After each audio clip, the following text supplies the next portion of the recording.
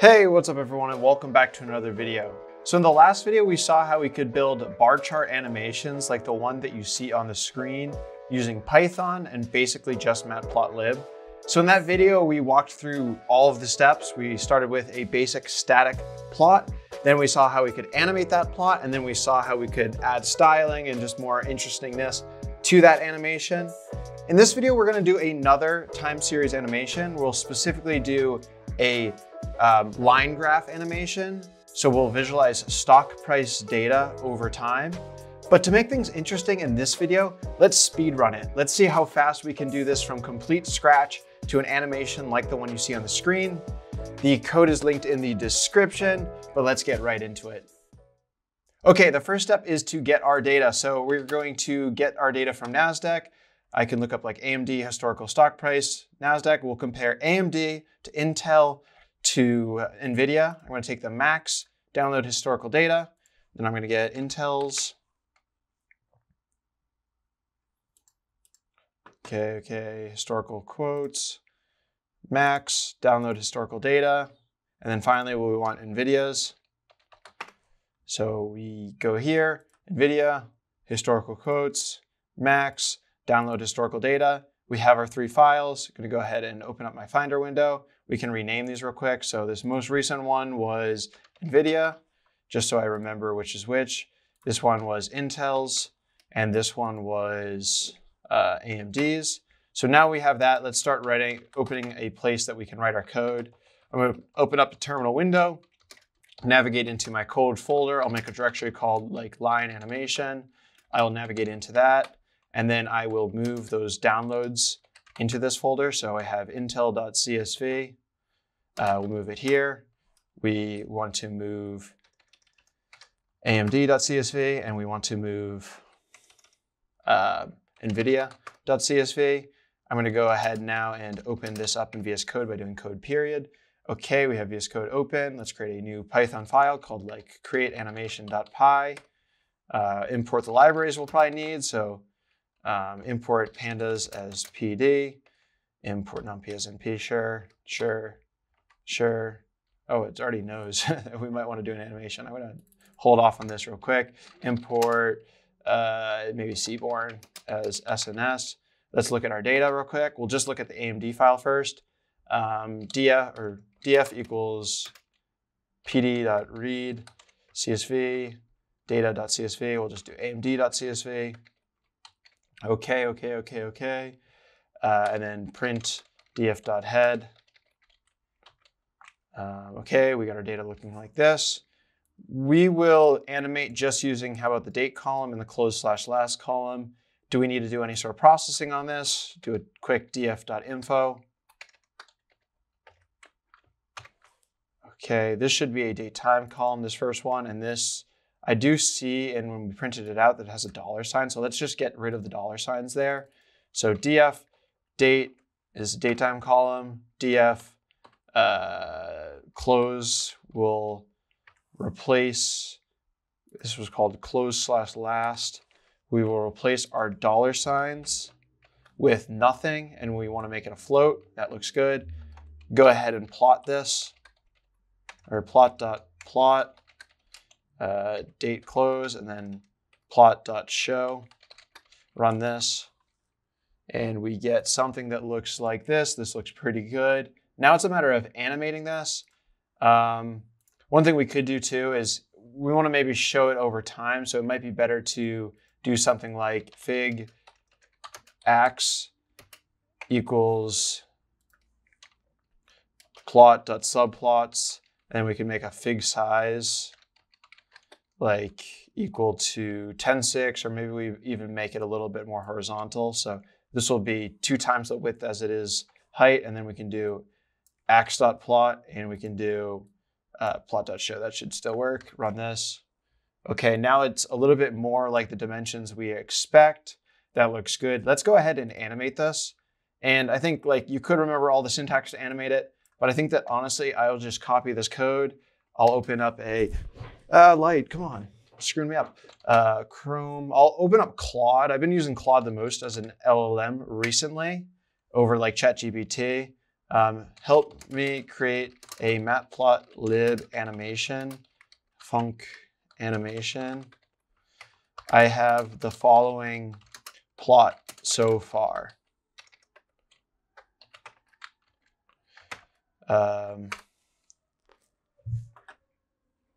And maybe I also tell it my data frame looks like this, if it helps. What does the data frame look like?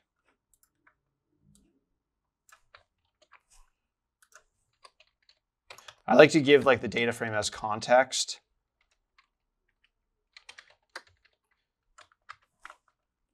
Okay. Chrome.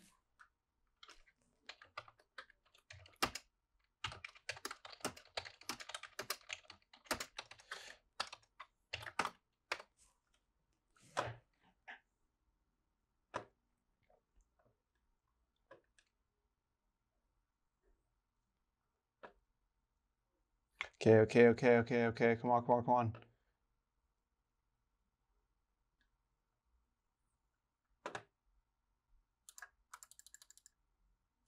Okay, copy the code, go back to Visual Studio Code.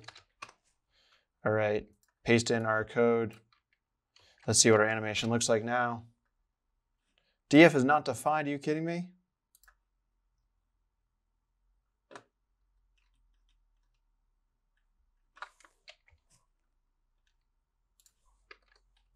DF equals pd.read CSV.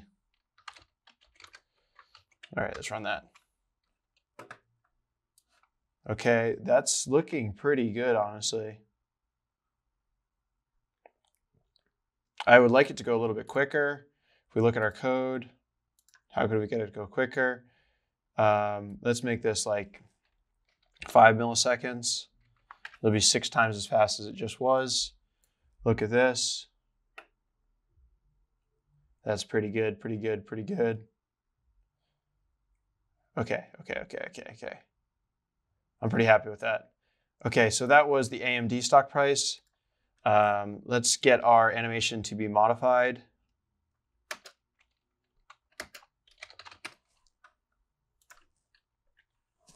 I'm gonna also share the code real quick because I had to add that. Okay, my code looks like this.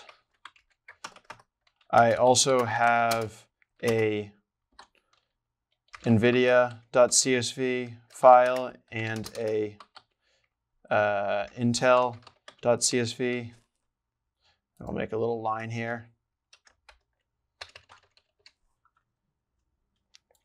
See, data that I want to plot simultaneously.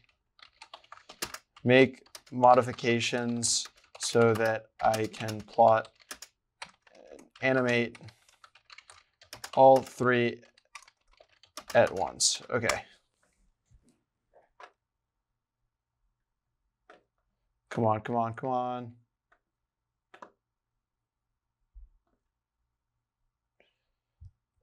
Let's see how it does.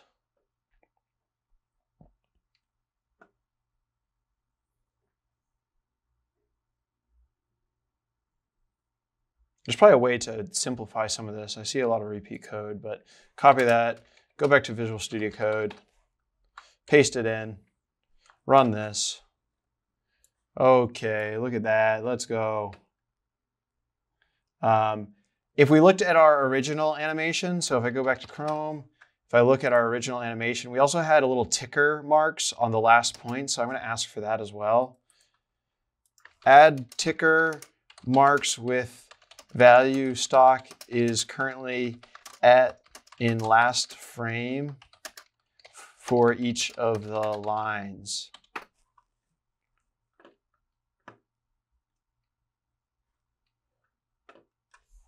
I think other than that though, we're basically there. Like that's pretty dang good.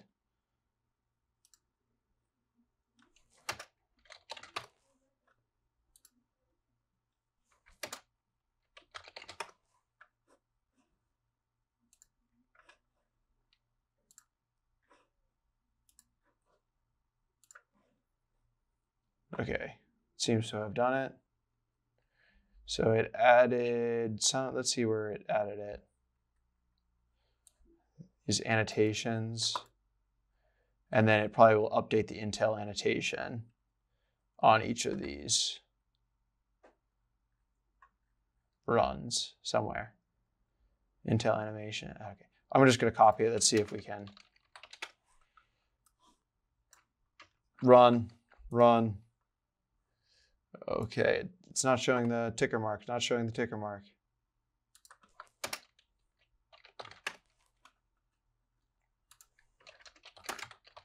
Not showing. I want the price to show on the right side of the line near the last frame plotted.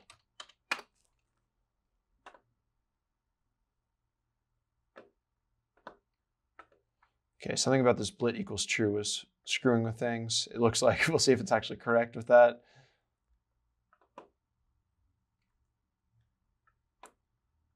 Come on. Faster. I heard if you yell at the computer, it works faster in Claude and all of that. They have feelings. Come on. And I think one thing to note too is that we got lucky. I think all of our data frames started at the same spot, but it's not necessarily the case that they do. So I don't know if this code takes that into account or not. But if you were manually programming this, something to think about. Why are the ticker prices not? Oh, it's showing over here on the right side. I wanted it to be right near the label, but still, that's pretty cool.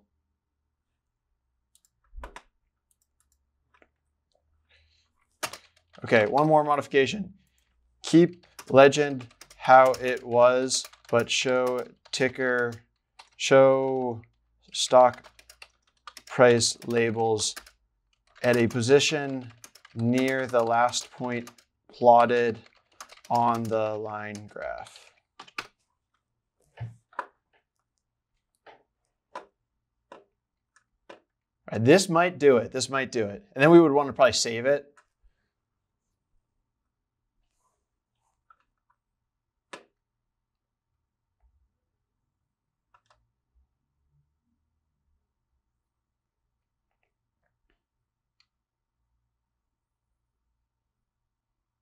Gosh, you're taking so long. I like how I can complain about it taking long. It's like crazy how much code, like just the fact that this even is a thing. All right, paste in the code. I'll make sure to save or like share this code. There we go, that's pretty good. Not quite the same. I don't know, I'm pretty happy with that, honestly. Like that's pretty cool. Like I kind of would like the stock price next to it too. And I'm sure if I just specified that, it would also have it. So, 2020 Intel's still doing pretty well. AMD is starting to rise though, starting to rise. And we see Nvidia still kind of just chilling, but it just takes off 2024. Look at that. Cool. Yeah, that's basically it. That's just a guess. I also want stock name showing up on that moving label.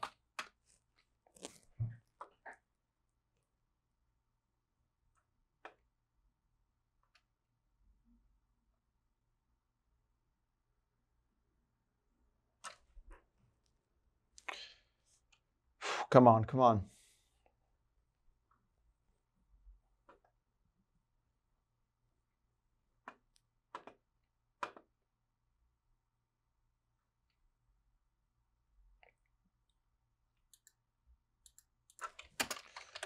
Okay, one more paste. It depends on what you're thinking, but this is kind of cool. I kind of like this.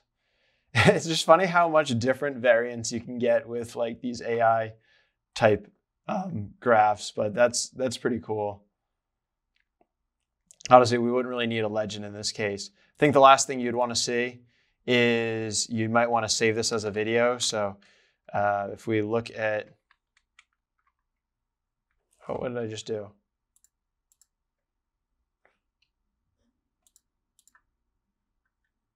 If we look at our files right now, we could do animation.save animation.mp4. We could use the FFmpeg writer, 30 frames per second. Would that be enough? You might want to make it like 60 frames a second. I'm not sure what would be the proper speed. You could also save this as a GIF if you wanted to. Something like this. And that we'll see these get created over here.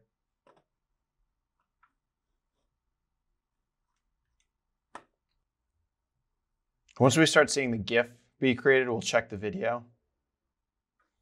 Let's check this animation. Look at that. It is working. That's pretty cool. So we have a saved video now.